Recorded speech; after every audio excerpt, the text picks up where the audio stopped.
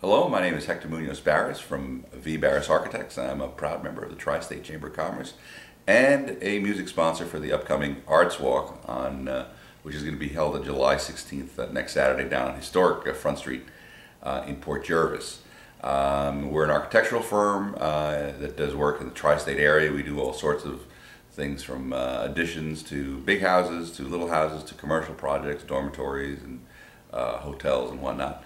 And like I said, we're going to be moving our office down to 23 Front Street in the upcoming a couple of months. Again, as a support for the historic town of Port Jervis. We believe that Port has got a lot of things to offer, and we hope that everybody takes a look at Port and say, you know what, this is a good place to start a business. It's a good place to be the center of a community, even though you may not necessarily be living in Port itself.